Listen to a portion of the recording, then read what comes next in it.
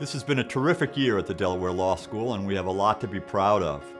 We've had national presence with our faculty members engaged in issues as interesting as the eligibility to run for the presidency of the United States to the Washington Redskins trademark litigation. We've opened ourselves up to many partnerships with the legal and civic community. The Delaware Supreme Court heard oral argument here in 3 very interesting cases.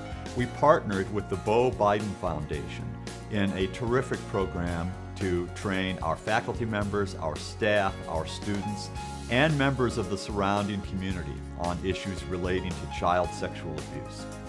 We opened our doors up to a national tournament with the Mock Trial Association, in which we hosted 24 college mock trial teams here on our campus.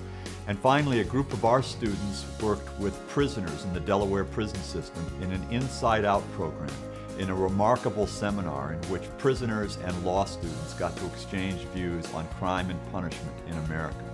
You know, we've got a chance to build a community based on shared values, and we even got to work on projects where we could say what we wanted to do to make our community safer and our criminal justice system more just.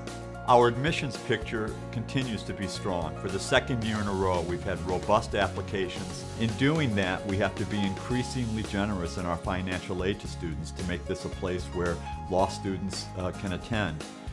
In that same vein, we've opened up a First Generation initiative, which is a program that celebrates the fact that over the years, approximately 70% of the graduates of our law school have been first-generation lawyers. Your classmates next to you from day one could have the upper hand in that their father, their mother, or aunt or uncle have been through this.